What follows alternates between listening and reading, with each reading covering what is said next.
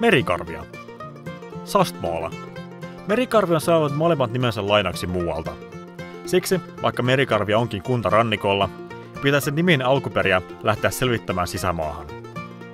Kunnan alueen alkuperäinen nimi on nykyinen ruotsinkielinen nimi Sastmola, joka pohjautuu samannimiseen pitäjään, josta nykyinen Sastmolan kaupunki on ottanut nimensä. Entinen Sastmolan pitäjä on kuitenkin ollut huomattavasti nykyistä Sastmolaa laajempi ja suurempi voimapelaaja. Siksi, kun pitäjä kävi kauppaa Merikarvian rannalta käsin, ruotsinkieliset kirjulit merkitsevät juuri tämän alueen nimeksi Sastmola. Birger Jarlin vallatessa Hämettä 1200-luvulla Merikarvian alueelle muutti Ruotsista uudisasukkaita.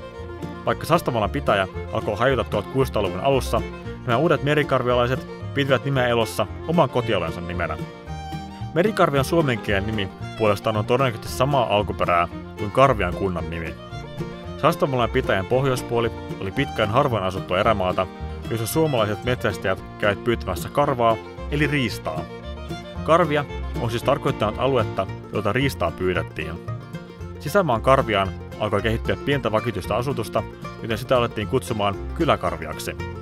Isojoen ja Honkojen välinen alue sai liikenimen Eräkarvia, ja Merikarvia oli, Merikarvia.